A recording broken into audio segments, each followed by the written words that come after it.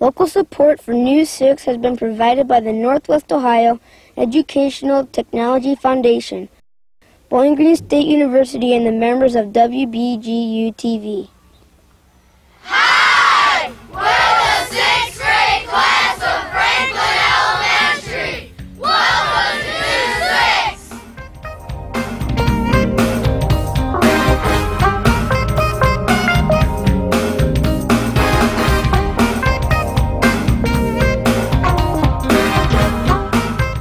Hi, I'm Miles Figgins from Franklin Elementary. Welcome to News 6. With today's first story, here's Dusty Richardson.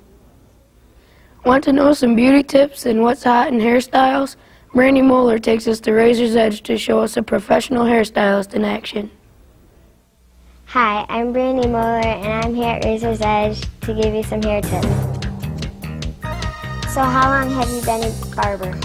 I've been in the business 8 years. I've always wanted to do it ever since I was in school, and then I got married, had kids, and I went back to school when my kids were in high school, and I have been doing it now for 8 years, 4 years in Wasion, and I've had my shop here for 4 years. Do barbers only create hairstyles? No, barbers also do perms and colors. We do shaves, and we have a tanning bed, and we also have a nail person that comes in and does other people's nails. Can you show me how you can do someone's hair? Sure, I have Alice here who needs a haircut, and we'll just show you right now.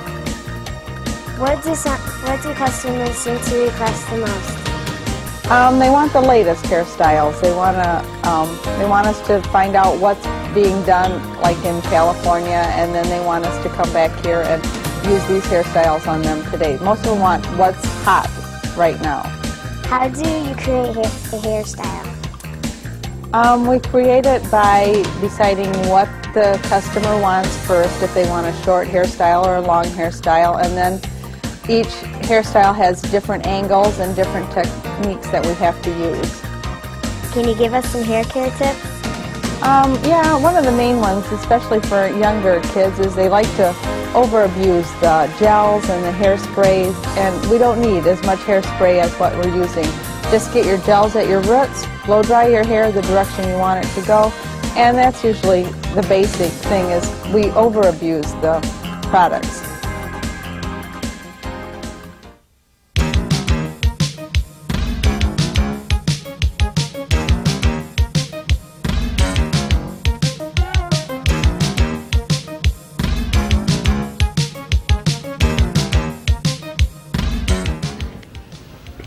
Today's News 6 is produced by Franklin Elementary. Our school is in Fayette, which is 30 miles west of Toledo. Fayette has a population of 1,300 and was founded in 1872. In our next story, Jay Rogers talks to David Salzfuss about his hobby as a bird collector. Hi, my name is Jay Rogers, and I'm here to interview Mr. Dave Salzfuss about his hobby, raising peafowl. What type of unique birds do you raise? Well, peafowl, first of all, is one of the types of birds I raise. Besides peafowl, I raise several breeds of pheasants. I raise a lot of different kinds of pigeons. I have some button quail. I also raise cockatiels and canaries, lovebirds. Also, I have about 3 or 4 different kinds of bantam chickens, which are a miniature type chicken. Peafowl are known for their beauty, but what are they raised for?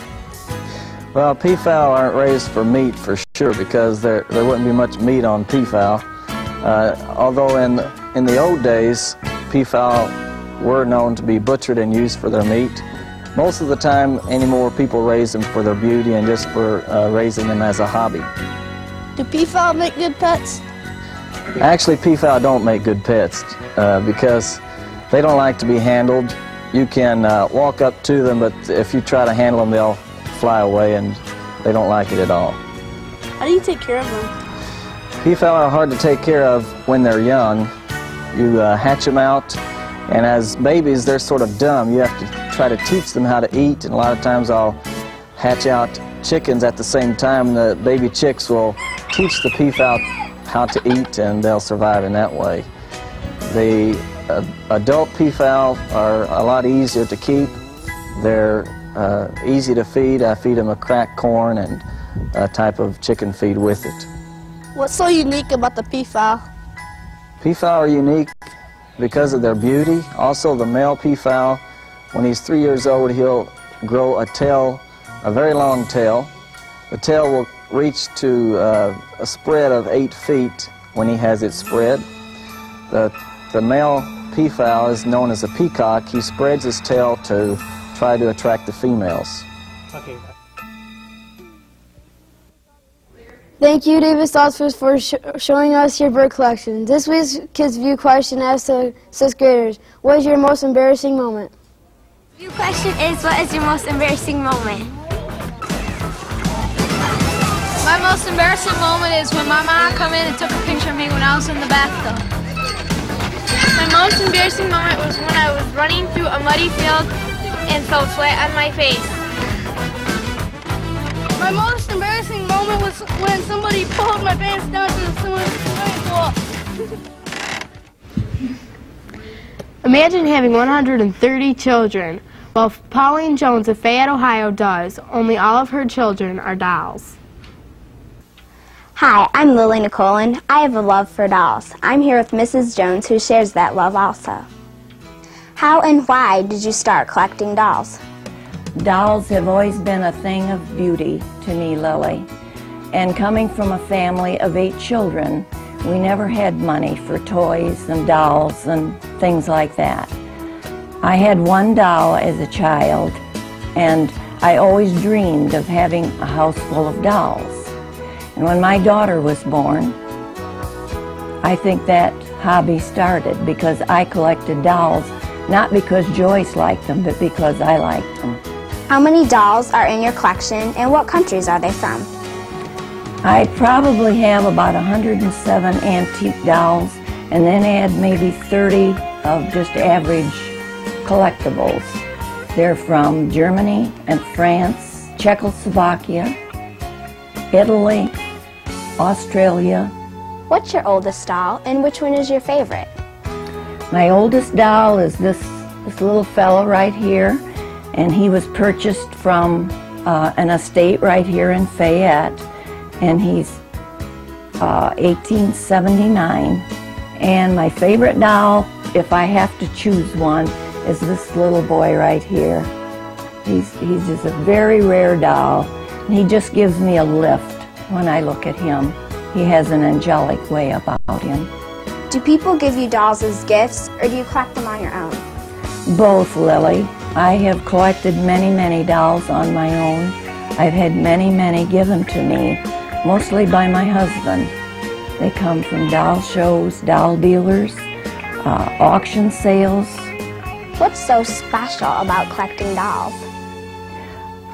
Each doll has its own history, Lily, and we can research and read and do lots of things with dolls, and we can enjoy them all the time. It isn't a hobby that you put away.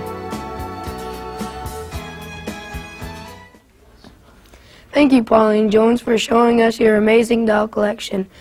This week in Critics Corner, the 6th graders from Franklin Elementary selected Where the Red Fern Grows. This book is about the adventure of a boy and his 2 dogs. That's all for this week's show. Thanks for watching. Be sure to tune in to next week when the 6th grade class of Holgate Middle School visits New 6.